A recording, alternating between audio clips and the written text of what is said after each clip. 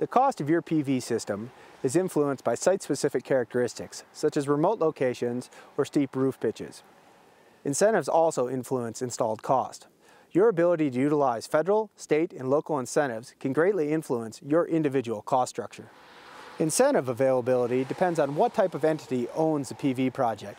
Residences, businesses, ag producers, and nonprofits all have access to different types of incentives. Overall, the most important incentive is a recently extended federal tax credit.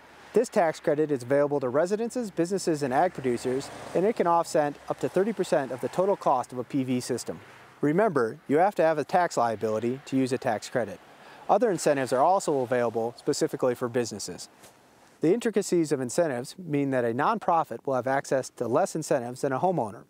Similarly, a homeowner has access to less incentives than a business or ag producer.